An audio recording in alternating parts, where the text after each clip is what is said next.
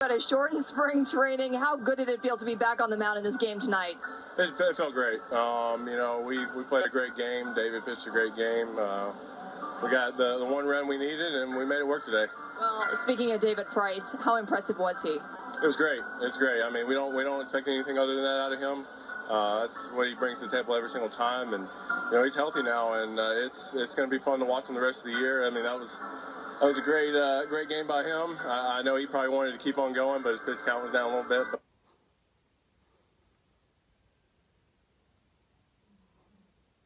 We got a couple more games to go, and we're doing all right. It was a difficult offseason for you. What are those emotions like that first game back? I'm glad I just got to the inning. You know, everything aligned right today. I was able to do my job, and hopefully I can come back and do it tomorrow. Try to take the emotions out of it the best I can, and just do my job. And finally, how much pride do you guys take in getting Alex Cora his first managerial win as the Boston Red Sox manager? It's not going to be his last, so we're going to win a lot this year. All right, thanks so much for your time. Thank you.